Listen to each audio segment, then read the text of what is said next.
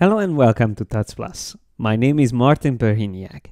In this episode of the Digital Publishing series, we are going to learn about two new Folio overlays options, the Pan and Zoom and the Web Content. In the previous episodes, we already discussed the Folio workflow, where you create a Folio file with articles, and each article is a separate InDesign document. So if you would like to learn more about that, make sure you check out these previous episodes. And also, if you are not sure about how to apply Folio overlays, check out the previous episodes where I talk about hyperlinks, panorama, and the image sequence options. Because in this tutorial, I am going to mention these as something that has already been discussed. So first of all, let's have a look at the Pan and Zoom option. As always, I have to select something in my pages. In this case, I'm going to use this image here inside this image frame to be able to apply an overlay. The reason why it's called overlay is because whenever you add interactivity, it's always on top of the actual content. So that's why it's over it. And whenever you have an image selected, you will have these 5 options available in the Folio overlay panel. But what I'm going to use now is the Pan and Zoom. So once I click on that, the only option here is that I can turn it on or off. In this case, I'm going to simply turn it on. So now that I have this interactivity added to this image frame, so I have the Pan and Zoom Folio overlay applied to it, I can test it in the Adobe Content Viewer. But to be able to see that, first I have to save my document. So I save this document, and this is article number 1. So I have to go into the Folio Builder, click into the articles, so go into the folio itself to see the articles, and then select that article that I just edited, and then from the drop down of the Folio Builder panel, I can choose Update. So I have to make sure I update it, because otherwise if I check the preview, it will be the state before it was changed. And it's not enough to save the document, it's important to update the folio. I mentioned this also in previous episode that if you use the offline folio option, then it will be a little bit faster, the whole process, whenever you update your content, because then you won't have to wait for this part when it's uploading the article to the Adobe Cloud. Because I have it online, I have to wait for this, but it doesn't take that long. So now I have the article updated, and as always, remember we have to go back to the folio itself. And then once that's selected, we can click on preview, and then we will be able to see it in the Adobe Content Viewer. If you have your iPad connected, then you can check it there as well, but it looks exactly the same. So I'm just going to stick to the Content Viewer for now. And then I am going to go to that article, which is the next article, and I just have to go a bit down, and that's the image. So here I can, first of all, click on this image, and now I can pan around, so I can move around the image, and I can also zoom in and out. If you are in the Adobe Content Viewer, you have to use the scroll of your mouse to do this zooming in and out. If you are using the iPad, then this is something that you can do with pinching out and in with your fingers. And just tap and drag around, you can move the image. So that's the Pan and Zoom option. It's quite straightforward and easy to understand how it works. The only thing you have to make sure is that you click on the image before you want to interact with it. So if I come back here and I click on it, it will receive it as a page transition, so as going to the next page. I have to click on the image and then start doing the interaction.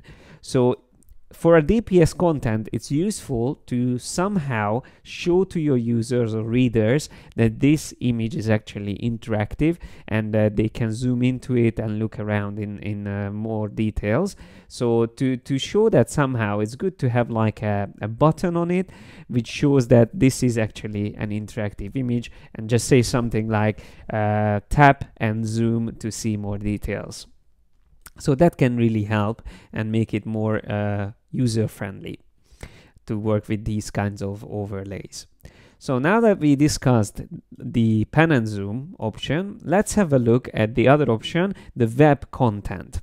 So I'm going to close this, and it's very similar. That's why I keep these two together in one tutorial, because you will see it works very similarly to this pan and zoom option. So I'm going to create a new page in my document because I don't really have enough space here. So what I'm going to do is to go to my pages panel, and I am going to create a new page. So just click on create new page, and I'm going to create that new page for the landscape format as well.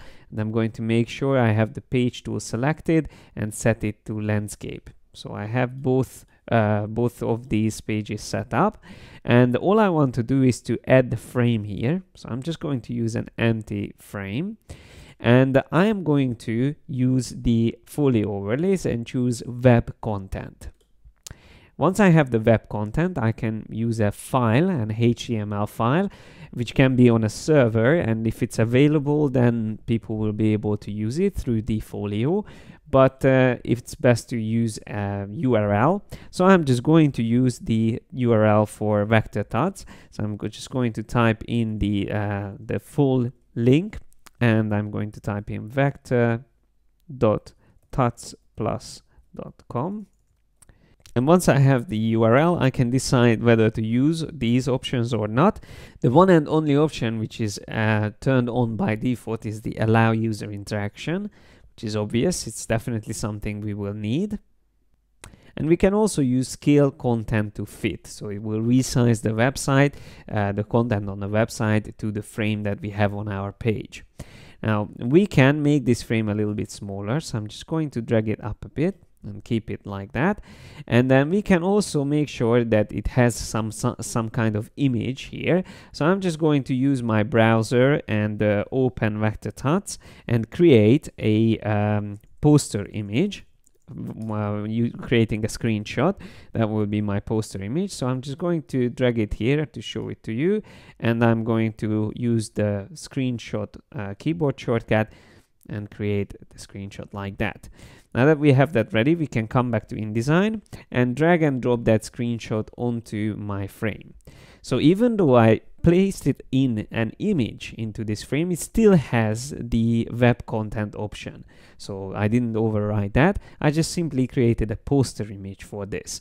And I can always, again, add the text on top of this and say, click on this frame to access the website. But I'm just going to keep it like this. And I can copy this quickly, the whole setup that I just created here, to my other orientation. So I just go to the landscape orientation and paste it in there as well. So now we can go back to the Folio Builder panel and go into this articles option. So I'm going to save it first of all. That's article number 1, and I'm going to update it. So drop down and update. So whenever you use web content, of course, you have to be online to be able to see it. So it won't be embedded into your Folio file. It will be accessing the website that you link to through the internet. So you have to make sure you are connected whenever you use this feature. And now that my article is updated, I can go back to the Folio file and preview it in Adobe Content Viewer here on my desktop. So let's have a look at it. There is our landscape format. I can use this because I updated in both versions. So I just have to go down to the 4th page. And then as you can see, we have a little indication on the cursor that this is actually something interactive. So once I click on it, it updates and loads the website. And after this point, it works just like a browser, so I can scroll up and down, and I can click on these links to be able to access them. So it loads in the article, I can zoom down, see the final product, and so on and so forth. And I can click on this arrow in the Adobe Content Viewer to go back to the articles.